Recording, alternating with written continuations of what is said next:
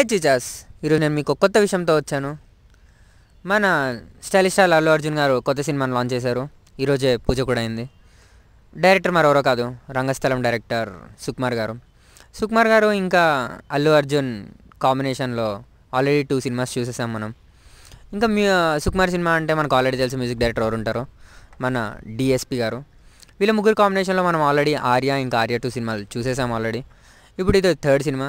ఇది pan India లెవెల్లో plan చేశారు. ఎలా అంటే తమిళ్ నుంచి ఒక కీ రోల్ కోసం ఒక టాప్ హీరోని అడిగారనమాట. ఆయన ఎవరో కాదు, విజయ్ సేతుపతి గారు. ఇంకా ఫీమేల్ హీరోయిన్ దగ్గరికి వచ్చేస్తే రష్మిక మందన. అండ్ ఈ మూవీని ప్రొడ్యూస్ చేసేది మైత్రి మూవీ మేకర్స్. ఆల్రెడీ రంగస్థలం చాలా పెద్ద హిట్ అయింది. Let's hope for the best. కానీ అల్లు అర్జున్ ఫ్యాన్స్కి మాత్రం నెక్స్ట్ ఇయర్ చాలా గ్రాండ్గా ఉంటుంది. ఎందుకంటే అలా వైకుంఠపురంలో జాన్లో వస్తుంది. ఈ సినిమా కూడా నెక్స్ట్ ఇయర్లో